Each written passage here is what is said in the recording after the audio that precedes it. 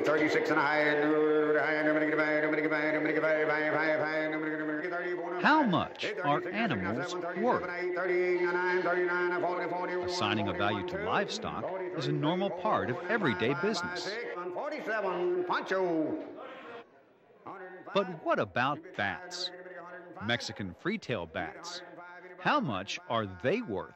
Next thing up for bids will be Mexico free-tail bats. We'll start them off for $8 million. Now 8, now 9, 11, 12, 29, now 30, nobody get 29, now 30, nobody get 30, nobody get 29, now 30 on the big one, buddy, now 30, nobody get 30, nobody get 30, nobody DJ 4 on her, 550, 560, 570, now 80, 590, nobody give me $1 billion. You give me $1 billion, sir. Thank you. $1 billion. I sold the bats for $1 billion right over here.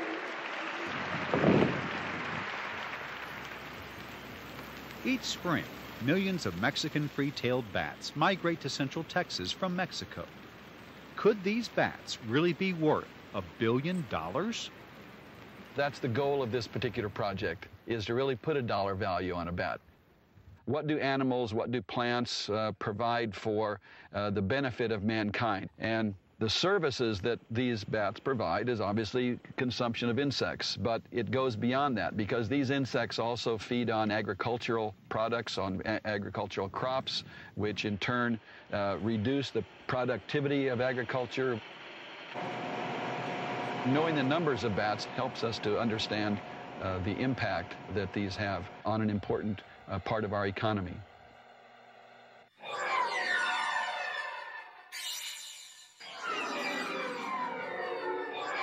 Accurately counting the bats has defied scientists for decades. Nobody has really been successful in trying to estimate how many are in these caves. We're standing here at Bracken Cave.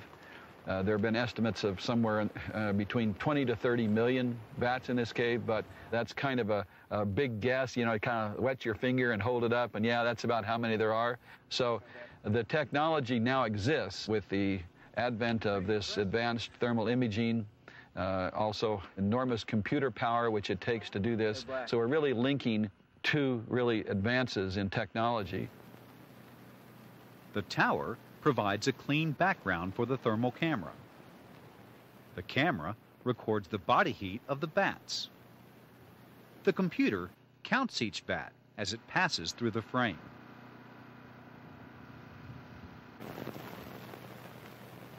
This current research owes its roots to an earlier advancement in technology, but how it related to bats came as a complete surprise.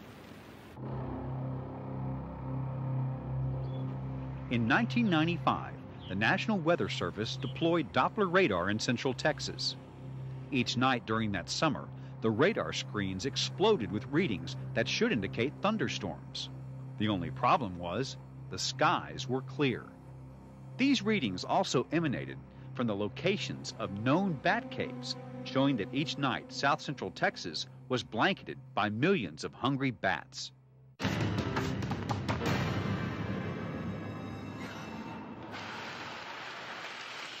That got the attention of two scientists, Dr. John Westbrook and Dr. Gary McCracken.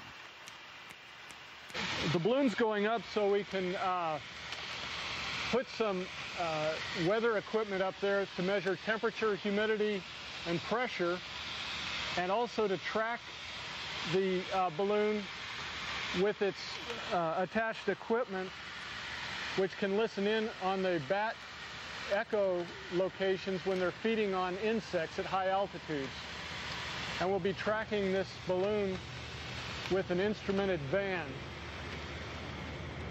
Bats tell you what they're doing with their vocalizations, and we can tell by the way the bats echolocate by the sequence of calls that the bats emit, whether or not a bat is looking for insects or in fact if they're actually eating the insects.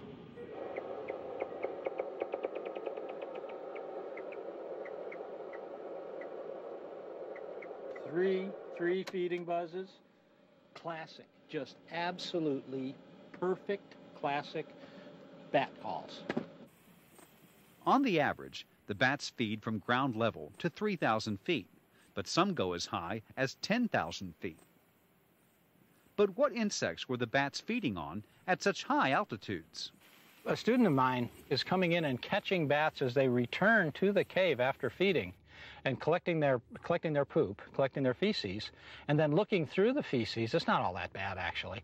Looking through the feces, and he can tell by looking at the remains, the insect parts that remain in the feces, what the bats are eating, at least the major types of insects that they're eating.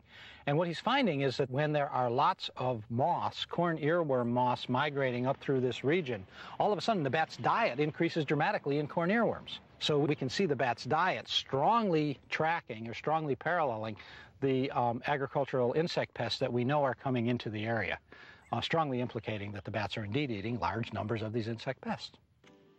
Here at Love Creek Orchards, Baxter Adams grows apples with the help of some special airborne allies.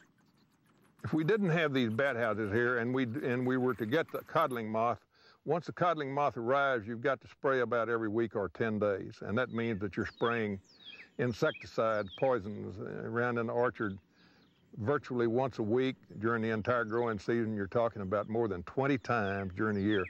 Not only is that troublesome, it's very, very expensive, and of course, in my view, it's terribly undesirable. And I'm really glad we don't have to put up with the codling moth, because that would really take all the fun out of it for me. To Baxter Adams, Mexican free-tailed bats are worth tens of thousands of dollars. To Texas agriculture, it could be billions. These bats are eating half or maybe even 3/4 of their body weights in insects each night.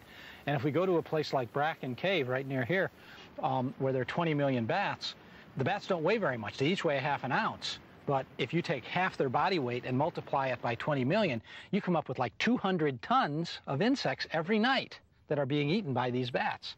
So the potential for their impact on agricultural pests is phenomenal. It's amazing. Over $1 billion each year spent in controlling corn earworms, damage and control for one of these insect pests, the corn earworm. The bats are eating corn earworms, they're eating tobacco budworms, they're eating fall armyworms, they're eating beet armyworms, they're eating cabbage loopers. How many more insects can I mention to you? It's far closer to 1 billion than 1 million. It probably exceeds 1 billion. But I don't know, really. Billion-dollar bats. It's not out of the question. Scientists are still applying advances in technology to help determine a precise figure. But for many people, the value of bats is greater than money. Yeah, we really like bats. We've had them a long time, and we enjoy having them. We always have, and they're good neighbors, and they do their share of the work around here. Bats there's such an enormous diversity of lifestyles and sizes and habits that make them fascinating. They do keep, in fact, a number of scientists occupied for their lives, and there'll be much more to do after we leave this planet.